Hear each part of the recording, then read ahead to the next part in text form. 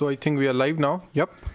So hello students and welcome back to bankexamstudy.com. My name is Ramandeep Singh and this is the 21st session of SEBI Grade A. Today we are focusing on accounting standards. Very important topic. First of all, the most important part that I want to discuss, students, please remember the accounting standard number and the name of accounting standard. That's very important. So my first tip for you today, please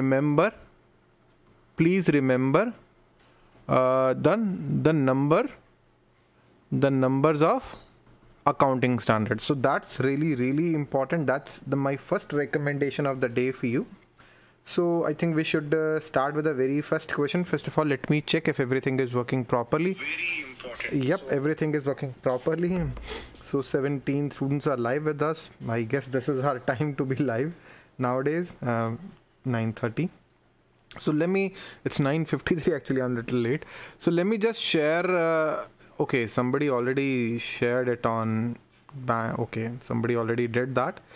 So let's move on to the question number 1. Very important 10 questions we are going to do on the accounting standards. So which of the following accounting standards is related to accounting of depreciation? At least if one question you are going to see from this kind of, this is the kind of question you are going to find in the exam. The accounting of depreciation is related with which of the following? What is the number of accounting standard that is related to accounting of depreciation? Very important question, students. The AS3, AS4, very important. Please remember the numbers. AS3 is related to cash flows. So it was the depreciation, it is C, accounting standard AS6. So AS6 is the correct answer. AS6, accounting standard 6 is the correct answer. Okay. Accounting standard depreciation for fixed asset, accounting standard 6.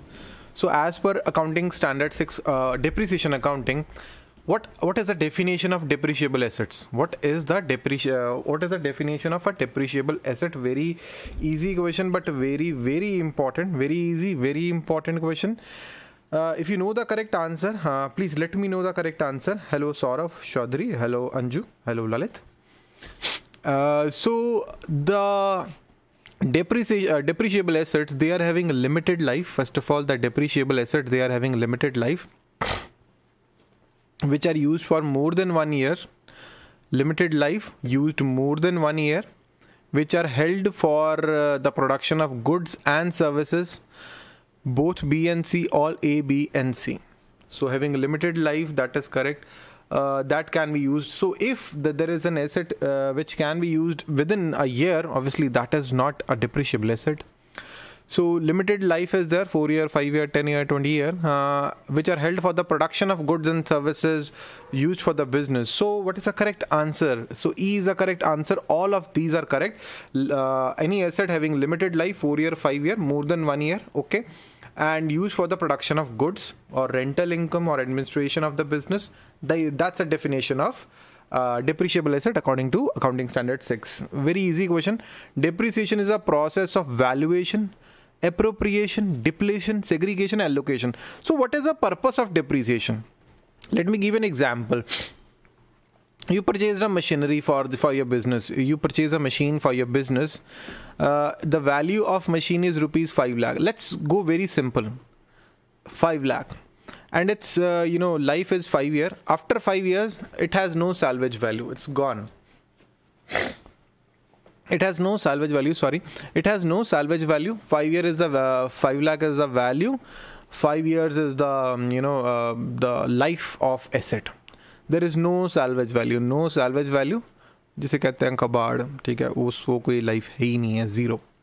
So value is 5 lakh. So every see, if in the very first year we are considering rupees 5 lakh as expense. Let's say we assume that 5 lakh is the expense. Obviously, we are going to book loss in the very first year. But no, we are going to use this asset in the second year. In the third year, if we are posting nil expense, actually, that is not the real picture of the account. So every year, we are going to post 1 lakh rupee as the expense. That is depreciation. That is a concept of depreciation. Okay. So it is allocation.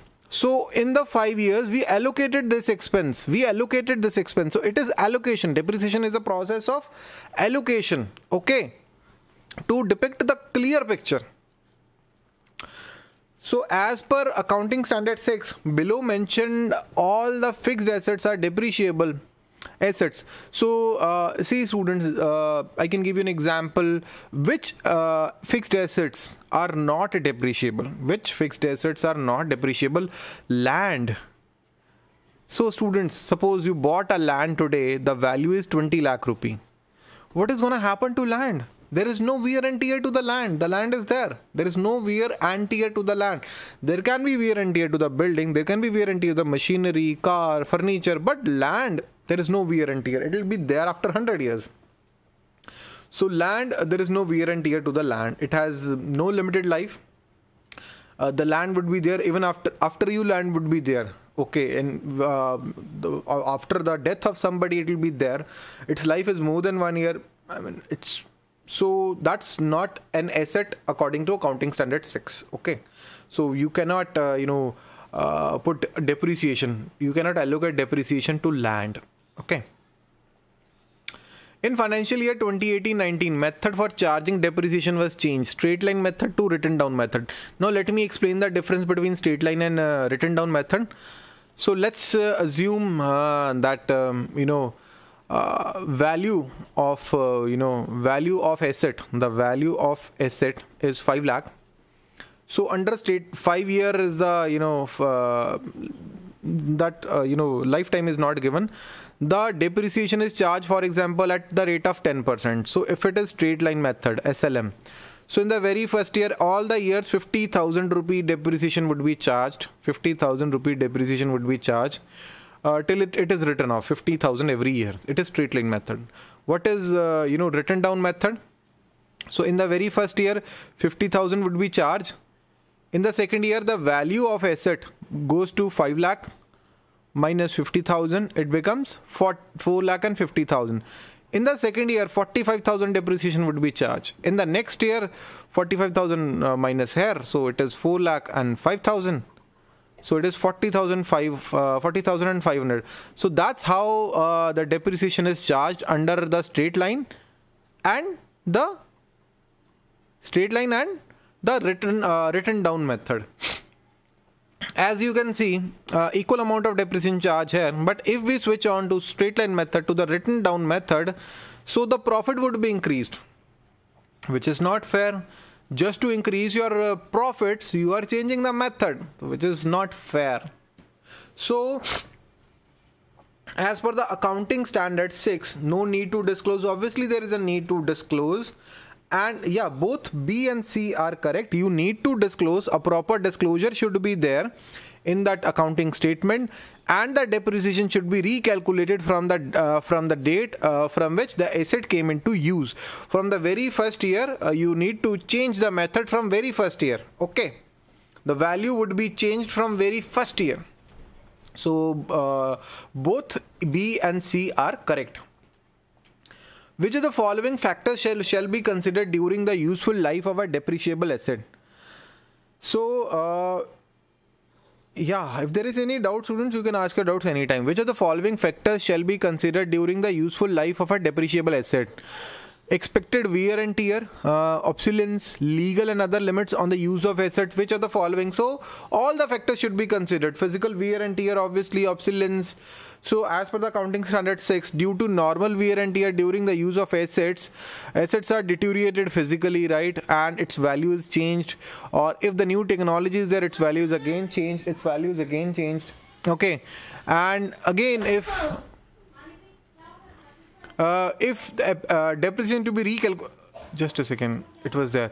If there is a limit on the use of assets, the value is to be changed as well. Okay, so all A, B, C are correct.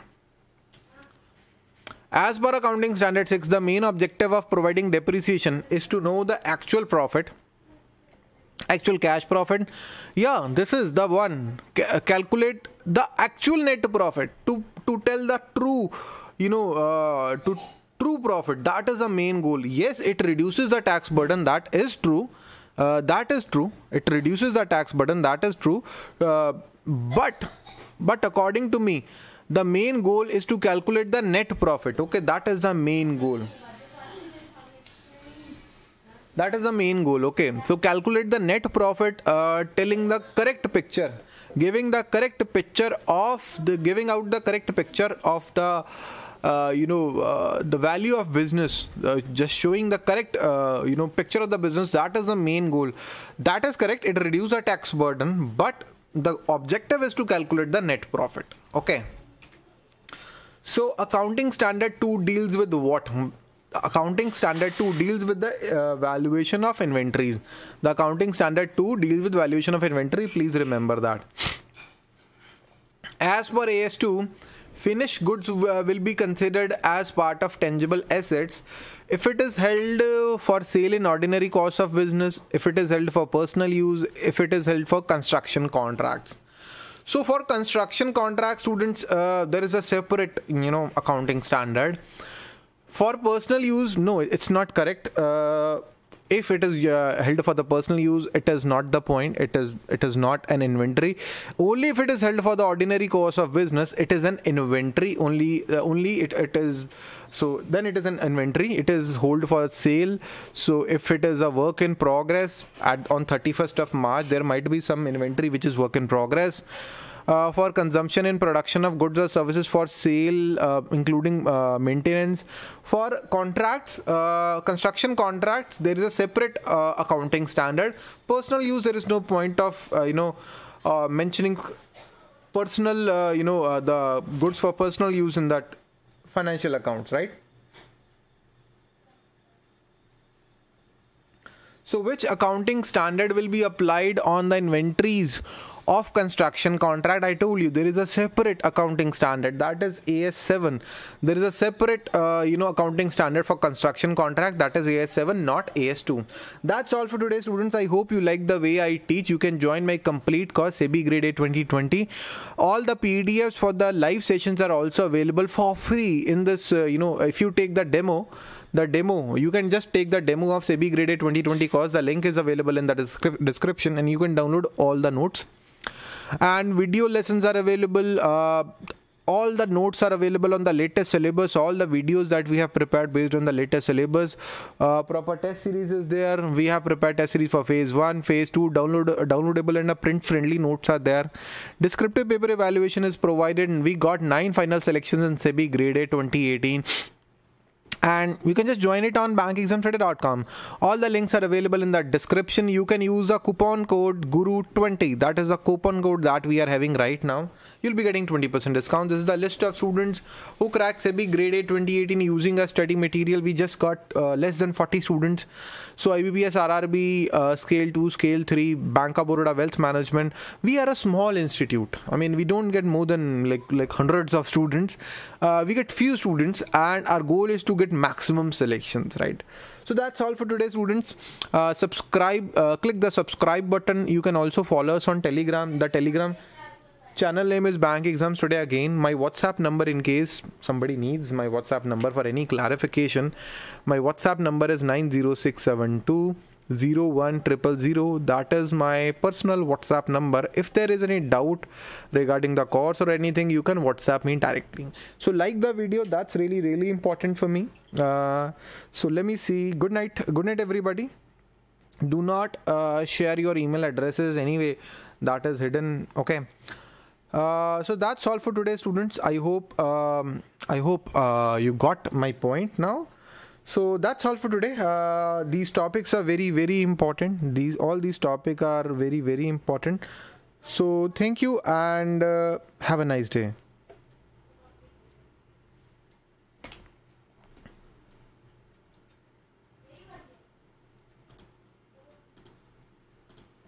Good night.